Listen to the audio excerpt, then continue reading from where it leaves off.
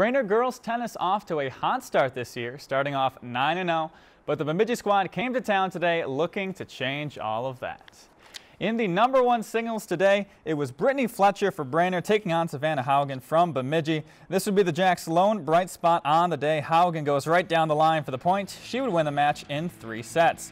#1 doubles, a close opening set, but Taya Person, with the great reflexes up front, secures the win. They would win first doubles in straight sets. Second singles also went Brainerd's way. Kate Kurtzman forces Taylor Offerdahl. After the long rally to hit it into the net, Kurtzman would take the first set 6-0. Brainerd keeps their unbeaten streak alive with a 6-1 win over Bemidji.